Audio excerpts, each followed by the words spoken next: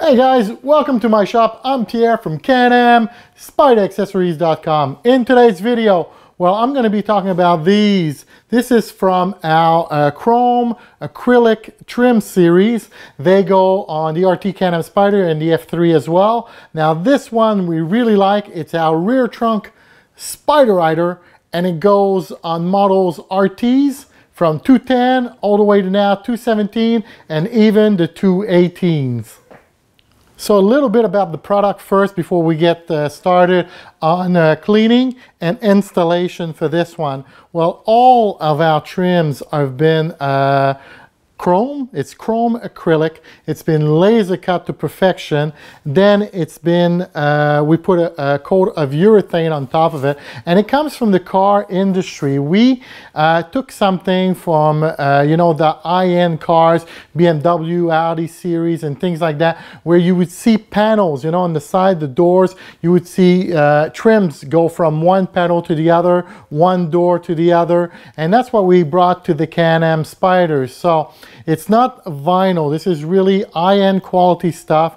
Like I said, it is laser cut, it is chrome, and then it is urethane on top of it. And when I say laser cut to perfection, you can see this piece here. It's actually two pieces. So you've got the inserts, which are the black carbon fiber letters, and you've got the other part. Let me just take a little bit of the tape here. I got the tape on the back holding everything together, but we're actually going to be installing it in two parts.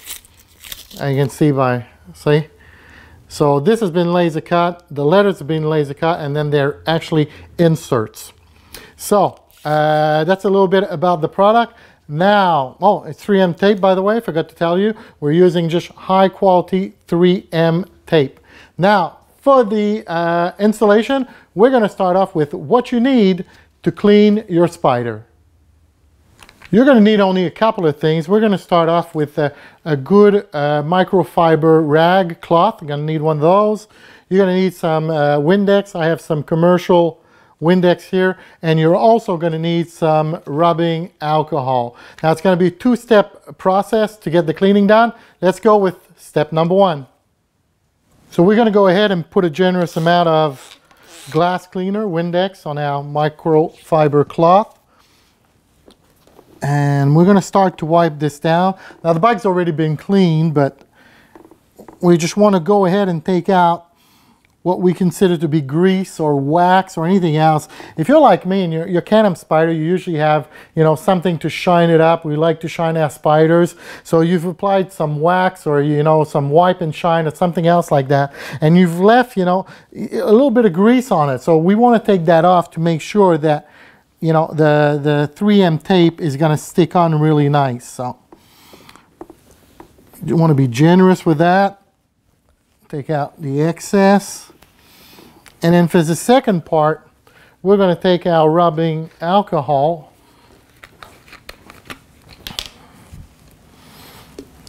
Apply a little bit of that. There we go. And do the same thing, just wipe it down, make sure that we get all the surface. And at the same time, the reason I'm keeping my eyes closed is that I want to make sure that I didn't leave behind any dirt that would have, you know, make like a little bump on there. You want it to be as smooth as possible. And of course, once again, with the dry part, just wipe away any excess.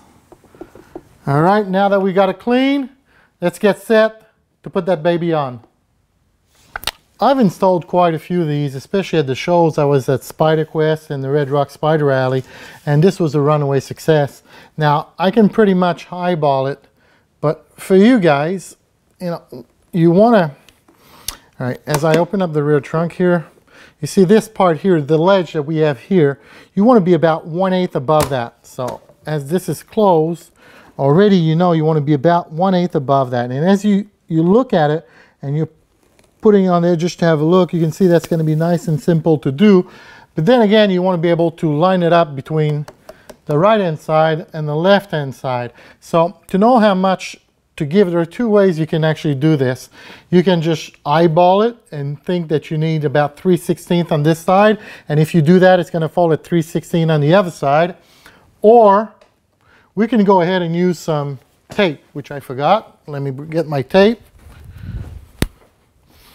And if you do this, then what you can do is actually, we're just going to hold the whole piece there. So I just got some masking tape here that you can use for, you know, for painting. Get a couple of pieces of that. And what we'll do is that we'll actually hold this in place exactly where we want it. And after that, we're just going to put ourselves like stoppers on each side. So there we go. Start with that here.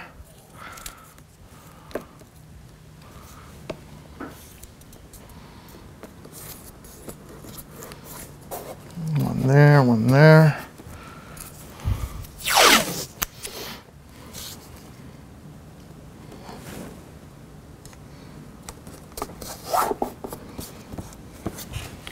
Right, so you want to make sure it really doesn't move as we're going to be putting our stoppers. Now, I can see this is nice here. I'm comfortable with the 1/8 I got at the bottom here. And when I look at it here and here, I'm comfortable as well with the gap I have on both sides, feeling that it's nice and even and that it's centered. So if I'm okay here, I'm okay there. I'm also okay here, but this is moving a little bit here, so be generous with the masking tape. We're just gonna put another one here and hold it down. All right, this is good. So what you can do is you get a piece of tape, additional tape, and line it up with the edge of that, but not on it, on the paint. So you're going to put yourself like a stopper, so you know that it needs to fall here. This is good. And do it the same where we're going to be starting off. And that's probably the most important thing, is that where you're going to start off. It's not where you finish. Because if you put it in the right place when you start, then you're just letting it fall as you were moving along, and then everything's going to be okay. So you may want to give yourself a corner to work with. So now that I've got this piece here, I'm just going to move my tape over a little bit here. And I want to put a piece at the bottom as well. So I'll get a smaller piece. And I'm going to go ahead and, you know, pretty much get that 1/8 gap here. So it's actually not sticking on that much because you do have only 1/8. So I feel more comfortable with having where I'm going to start. I also have the angle of the piece here, the angle of the tape, and I know I need to be 1/8 here. So I can actually go ahead and remove that tape from this piece that we're going to be installing. All right. And we also want to remove the letters. So we're going to be installing it in 2 steps. All right. So we're going to put, you know, like the frame first. And after we've put in the frame, then we're going to go ahead and put the letters. So they just come off like that. All right. Put those down here for now. All right, now this is the part where you have to be the most careful. This is 3M tape. Once this baby goes on, it ain't coming off that easily. So when you line it up here, when we're going to be lining this up and we're going to be bringing it down this way, you want to make sure that when you stick it on, the first thing, you're not like this. I'm exaggerating, but I want you to understand, not this way, you're not this way. So I'm trying to put my eyes level with this line here, you know, where I'm going to be taking my 1/8 evenly. This is where I want to be looking at. So as I'm bringing it down, I can fall on that 1/8 and go slowly and this way. And you want to be careful when you do that, because if you're starting to go up and down a little bit, what's going to happen is that inside of these are going to move up and down as well, especially where it's thinner like this here or for the S. And then when you put in your letters, it's not going to fit in there because you're going to have twisted it a little bit. So once again, you can do this in a couple of ways. you can take off the whole tape or take part of the tape off and then just put on a little bit and then take off the tape after. I'm going to go ahead and take the whole tape. When you do that, see here, you got the inside of the S that's still there. So you want to be careful. Take it down slowly, a little bit at a time like that. A little bit at a time. Here we go. So we got the whole tape off. You can touch with your fingers. You'll see it's really sticky. So here we go. So once again, I'm going to line up. This is the most important part. Lining this part with the tape that I've put here. And then looking at 1/8 gap. And then just lay it down smoothly. I'm not going to be looking on top. I'm not even looking here. I'm just looking all the way down here to make sure I have even my 1/8. And I should fall just at the right place, okay? So here we go.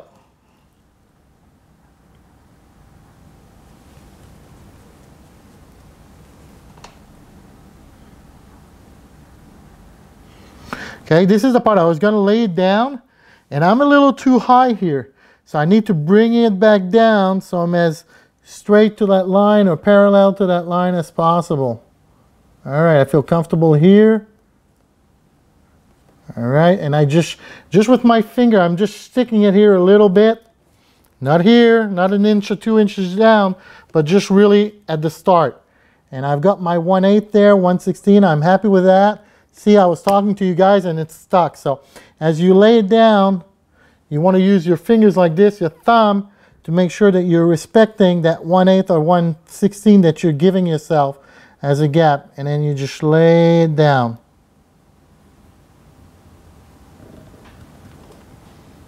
Always keeping that gap, keeping your hands steady. Here we go. And I'm finishing up really nice with where I want it to be. So now it's just a question of just tapping it down. Don't go with your hands straight away like that. Just go slowly, a little bit at a time, and make sure that all the inside of the letters here are sticking down.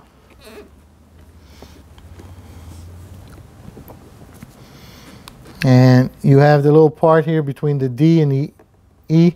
Just make sure you go slowly on that.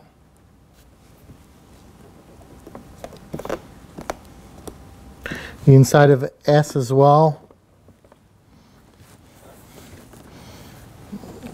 It's looking good. Already we can take these off.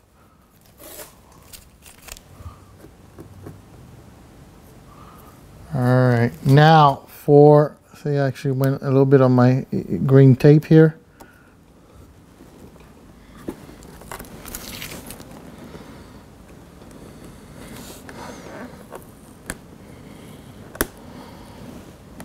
There we go. All right, so put that on the ground. Now for the letters, you can just take those off. They're actually in 3 parts. The S is all by itself. The P, Y, D, E, R is one piece, and the Ryder is one piece.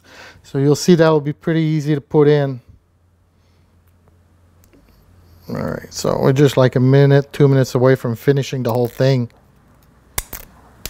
All right, so I got this here. And already got one in there.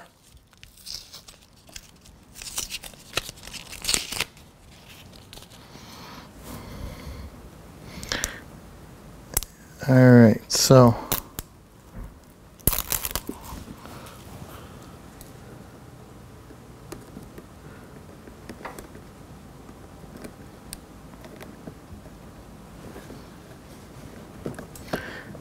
and if you didn't move this too much up and down, then it should just be perfect for the letters. As you can see, they're fitting in just nice and neat in there. Just have to push a little bit with my thumb. And they're fitting in just beautiful.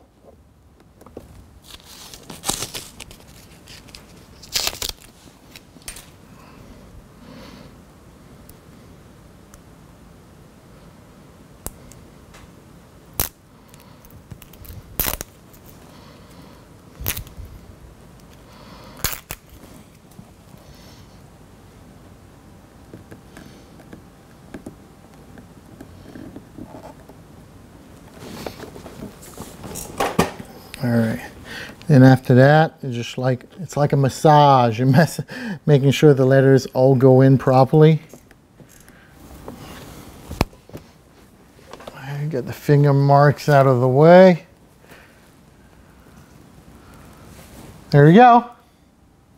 That was easy enough. It was fast enough. All you need is just make sure that you take your time. It's not something that takes a long time, but once you're ready for the application, the cleaning is easy enough. Just make sure that you don't have anybody in your way. Nobody's talking to you. You're well concentrated. Put down the music and just go nice and slowly, and measure twice and cut once, remember? So if you need to go ahead and put some tape, then please go ahead and do that. It's pretty much the same principle for all our acrylic chrome series. It's you clean, you peel, you stick on, and it's very flexible because it is acrylic and it's not a piece of metal or a piece of plastic. So thanks for watching, guys. I'm Pierre from Can-Am Spyder Accessories. Stay safe and see you on the roads somewhere.